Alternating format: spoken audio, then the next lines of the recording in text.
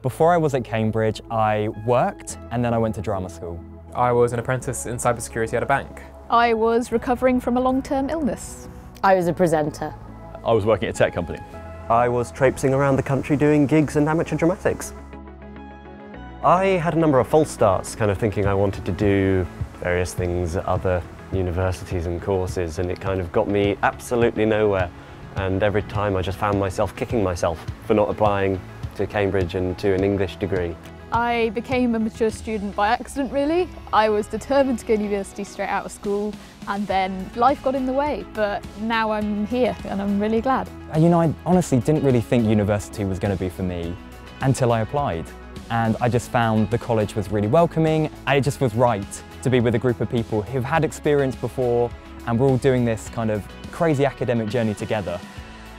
I loved the atmosphere here. I felt like it was somewhere I could see myself. I felt like I could fit in. I love the fact that it's a city-based area, so we're within 10-minute walk from central Cambridge, but also it's got the green areas. I think it can be often quite daunting being a mature student and wondering whether you're going to fit in with all the younger students, but I haven't found it a problem at all. Most don't even know that I'm a mature student, and if they did know, they wouldn't care. You make what you want to make out of Cambridge, regardless of whether you're a mature student or not. But a mature student suits those that may not want to be immersed into an undergraduate culture again better. And I think that's fundamentally what the balance should be. There are so many avenues, so many people you can go to when you need help and who are there to support you.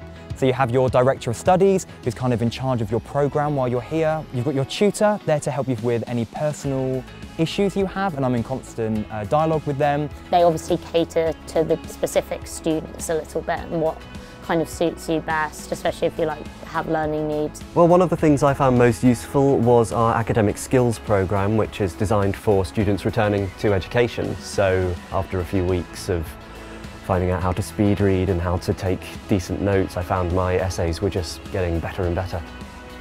I loved the look of my course as well. I liked the mix of academics and practical, which you don't get on a lot of music courses. I love taking a text and applying it to kind of theatre of the time, so taking a Renaissance text and looking at how it would have been performed, how it would have been received, and having that freedom to take a text anywhere I want to is really exciting. So it just had the best of both worlds for me. It allowed me to explore what I'm actually interested in, whilst also allowing me to have the breadth to start off with, so I didn't have to limit my options from day one. I really liked the idea of the teaching style, the one-on-one teaching style. That was a big thing for me.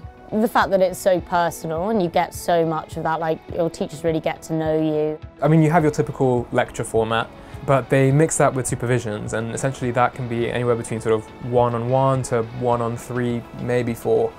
And it's with someone who isn't the lecturer, and you get sort of another's perspective of the topics that you're working on in a very close quarters scenario.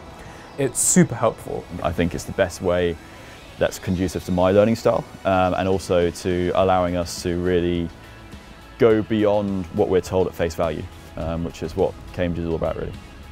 It's all about the course, and Cambridge is full of such enthusiastic and like-minded people that because you're doing your course, you're obviously passionate about it, and you'll find people who are passionate like you and form friendships that way. I'd say it's the best place I could possibly be right now. You're surrounded by people who just know so much, and there's always something going on, something new, something at the forefront of the field, so it's exciting.